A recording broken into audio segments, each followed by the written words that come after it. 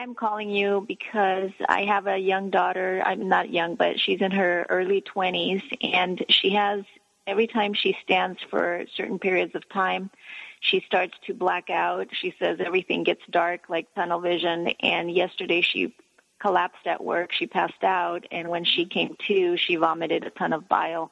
And this has been happening not every day or every month, but it happens. It's been happening once in a while, for years. Okay, let's stop there a minute. Does this happen? Uh-huh. Wait a minute. Does this happen like a half hour after she eats, or does this happen after she sits for a while, or stands up suddenly, or?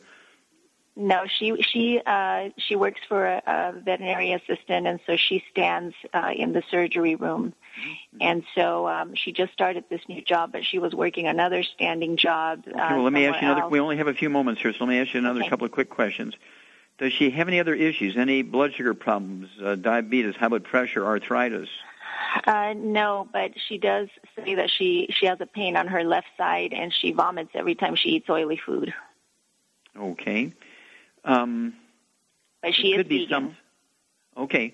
Well, it could be narcolepsy, where she's got a blood sugar problem, okay, and so as her blood sugar drops, she blackout, as it used to be called narcolepsy, is also called reactive hypoglycemia. And how much does she weigh? She weighs about 140. 140, okay, and she's a vegan or vegetarian? Yes, vegan. Vegan, okay. So she does not eat any animal products whatsoever? No. No eggs, nothing? No, nothing. Okay. All right. I would have her introduce eggs into her diet, scrambled in butter, and, maybe start her out with one twice a day, one at breakfast, one at dinner time. And, Charmaine, what simple supplement program would you have her add? I'd go with the Healthy Blood Sugar Pack, because maybe this narcolepsy thing. I'd go with your close, okay, the Healthy Start Pack or the Healthy Blood Sugar Pack, either one. Get her one per, even though she's 140 pounds, I start with one, give her a half a dose everything at breakfast, half a dose at dinner time. But I'd work her off of all gluten, wheat, brown, rye, and oats. She's got to get rid of wheat, brown, rye, and oats. And she could have things like baked sweet potatoes with butter on it, okay. And she needs the eggs, and so she'll have to be a egg vegan, okay. If she wants, she can take that little white dot off the yolk, which is the chick, cremate it, bury it, and then eat the yolk and the white, which is all vegetarian stuff. Okay, it's just the animal product. The animal is that little white dot on top of the yolk. You take that off, and she won't be eating the animal. The yolk and the white is not the animal. But I'd go with that too, and I'd also get her some of the test strips for her blood sugar. I'd also have her get the multi-stick for her urine test, and but she needs to get off all the wheat, barley, rye, and oats, so she can maximize absorption of the nutrients that are going to be in that Healthy Blood Sugar Pack.